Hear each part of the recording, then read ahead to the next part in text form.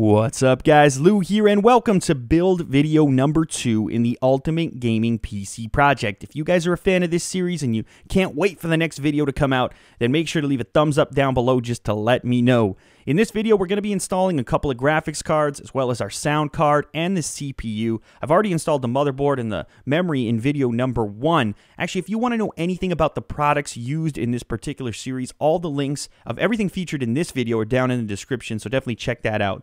So let's get started with the CPU. Now, you don't necessarily need to install things in the order that I do. I've done so in order to make my life a little bit easier in filming the project. So we're using a 3770K from Intel. This is an unlocked Core i7 processor capable of amazing overclocks, a great value right now. To install it, you want to push down on this little pin. Push it down and then to the side. That'll loosen up this top plate, which is hinged. You lift that up to reveal this plastic plate. This is just there for protection of the connection points where your CPU actually connects. So that's important. Remove it carefully.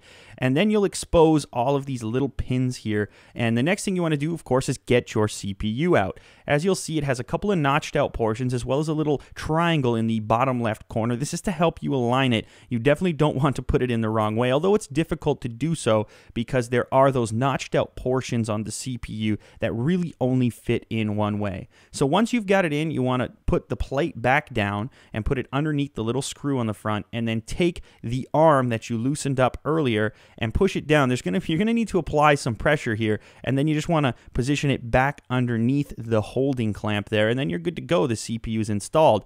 Now, the next thing that you'd normally do here is install your heatsink and fan, which is stock. You know, this comes with the CPU, and there's nothing wrong with it. But in our case, we're going to be using a water cooling solution, so I'm just going to put this to the side and store it for now. We're not going to be using that particular solution.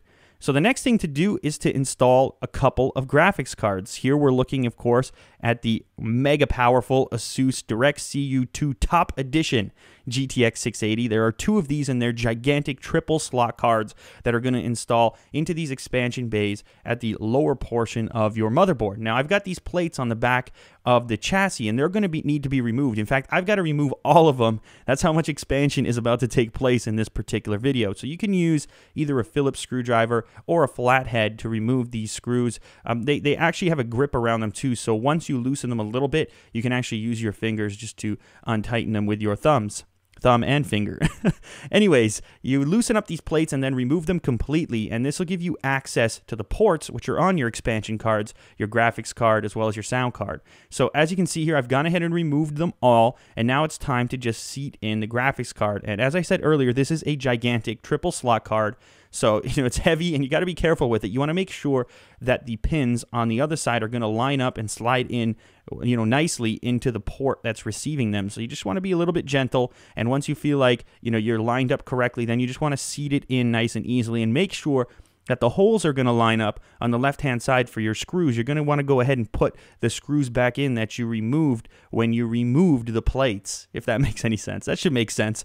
So I've gone ahead and tightened up the first graphics card, and now we're going to move on to number 2, which is identical, and you just want to follow the exact same procedure the second time around. These things are massive, guys. They look awesome in the case, actually. The next thing we'll do is install the sound card in a quick moment after this messaging from the sponsor of this show. You guys have got to check out Unbox Therapy's newest sponsor. They're called Jack Threads, and they've got the latest and greatest in menswear from brands like Nixon. They've got Reebok and New Era, and everything is well below retail price. In fact, in some cases, it's as much as 80% off retail, so you're going to save some serious cash if you join up. It's really, really simple to do. All you have to do is head over to jackthreads.com/therapy. That acts as your invite, and it also helps out the show for every person that checks it out. Even though it's free to do, it's really, really simple way to help the show.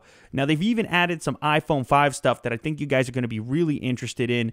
They got some skins for the back of your iPhone 5 to protect it a little bit, but to keep that sleek design. So you guys have to head over there and check it all out. Once again, it's jackthreads.com/therapy. Do the show a favor. Go take a peek. All right, guys, thanks. So we're back, and we're going to be installing this Zonar Phoebus gaming sound card set from Asus.